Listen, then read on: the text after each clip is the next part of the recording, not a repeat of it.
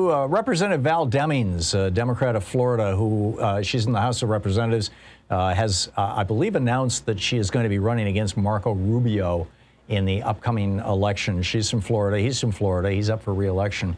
And she has, on her House website, announced this new piece of legislation. It's called the Every Vote Counts Act. She said every American should have the opportunity to vote, no matter their political affiliation. So, of course, Marco Rubio came out and said, this is the international Marxist conspiracy, right? The international to let everybody vote. Oh, my God, we can't have that. As, you know, Paul Weyrich said, you know, we don't want everybody to vote. Frankly, our leverage in the elections goes up as the voting populace goes down. Well, there's a larger issue here, a larger battle, as they say in this. And Karl Frisch is the senior advisor to Accountable U.S., which is one of the organizations that is working hard to protect our rights to vote and to tamp down the U.S. Chamber's efforts to kneecap our rights to vote. Accountable.us is the website. Karl, our old buddy, you can find him on Twitter at Karl Frisch, F-R-I-S-C-H. Karl, welcome back. Tell us about this.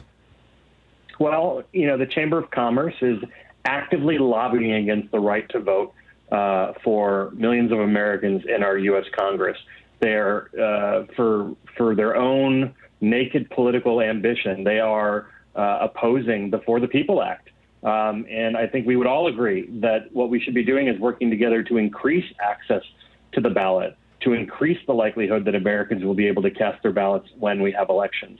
Unfortunately, the Chamber of Commerce, which is powered by the money it gets from corporations, is doing the exact opposite. They're trying to stop action in Congress from protecting our rights to vote, and they're doing nothing to stop the efforts in state after state controlled by conservative lawmakers to roll back the right to vote for particularly communities of color. So, Karl, what am I missing here? The Chamber of Commerce was originally put together as basically a group of businesses to advocate for the interests of businesses. If I'm Target or Walmart or AT&T or, you know, fill in the blanks, and you can identify some of the companies that you've specifically pointed to. I'm sorry, I don't have the list right in front of me. But if I'm one of these big companies, what does it matter to me whether black people can vote? Well, it matters a great deal. Your employees, your family members, these are the people that we're talking about. Your customers, your consumers, these are the people that are being denied a right to vote. And these companies know that. That's why companies like Microsoft and Target and Salesforce and hundreds of others ran an ad in the New York Times saying that they would do everything they can to stand against discriminatory efforts to restrict the right to vote in this country. That's what they said. And what do they do? What do they do, right? They say one thing out of one side of their mouth, and out of the other, they are paying the Chamber of Commerce, which is actively leading the fight against voting protections in this country. So we are calling them out. We're making sure that people know that these companies are saying one thing and doing another. But they can stop that right now. All they have to do is drop the Chamber. They can give up their memberships in the Chamber. I don't know why they would want to remain members of the Chamber if they are so diametrically opposed on issues as important as the right to vote. So to answer what sounded like perhaps a hypothetical question, but I'm going to take it as literal, you don't know why they would want to do this. These corporations are generally fighting one particular type of effort at the level of government. The polluting corporations don't want union workforces, and they also want to continue the right to pollute. The thieving corporations, like, you know, for example, you know, Wells Fargo opening accounts for people without even telling them and charging them and stuff like that. You know, the thieving corporations don't want to be regulated. You know, basically and there's only one political party that's on the side of letting corporations pollute more and steal more, and that's the Republican Party.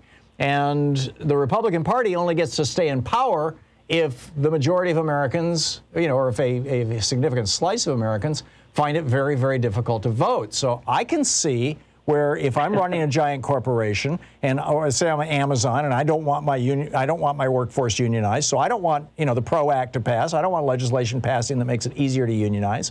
Or if I'm running, you know, Koch Industries or ExxonMobil and I don't want the government saying that I'm going to have to start paying a damn carbon tax and clean up my pollution, that I'm going to do everything that I can to keep Republicans in office and screw Democrats, which is exactly what the chamber has been doing. What's wrong with that logic?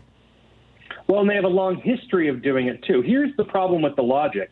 These companies have stated that their values are the exact opposite of that when it comes to voter disenfranchisement. So when companies like Target or Salesforce or Microsoft tell the American people and hundreds of others just like them, these chamber member companies, when they tell the American people, look, we stand for the right to vote and we will do whatever we can to stop these kinds of things.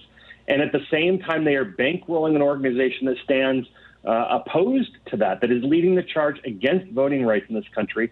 The American people need to know about it. Yep. And, you know, we think that these companies can do the right thing. They can align their membership in these organizations with their values. All they have to do is drop their chamber memberships. It's as easy as that. And people can learn more about that effort at dropthechamber.org. We're running television ads in states where these companies are housed to make sure that their employees know that this is going on. You know, you get a high-profile push from the media when you run an ad in the New York Times telling people that you are with them, that you stand aligned with their values. But they need to know as well that they don't actually stand for these values when they are actively supporting the Chamber of Commerce in doing what it is doing. And it is a long history of voter suppression and voter disenfranchisement at the Chamber of Commerce. This is not a new phenomenon. They've been doing it for decades. Yeah. And so what you're arguing is that corporations should go back to basically the way corporate behavior generally was played out. There were obvious exceptions like IT&T, you know, overthrowing the Allende government. But going back to where corporations were in the 50s maybe or the 60s, you know, really before the Buckley and Bellotti decisions in the 70s that allowed corporations to own politicians, going back to basically focusing just on business instead of, you know, getting sucked up into all of this stuff. And I think they should get sucked up into this stuff. The American people need to know that these companies stand and represent their values, but okay. They also need to know when they're lying about it. Yeah. So it seems that the two places, you know, number one, public shaming, which you guys are doing. Number two, employee activism within companies. Number three, shareholder activism. Those seem to be the three kind of battlefields to get corporations to behave appropriately relative to, say, shall we say, democracy. Am I missing anything? No, I think that's a good equation. You know, one thing I would add is that every person listening to this show or watching the show around the country can be a part of all of that. You know, log on to Twitter and tweet at the company. Let them know that you don't believe that they should be doing this, that they should be standing with the American people and the right to vote, that they shouldn't be funding the Chamber of Commerce to undermine that effort. This is a battle for the future of our democracy.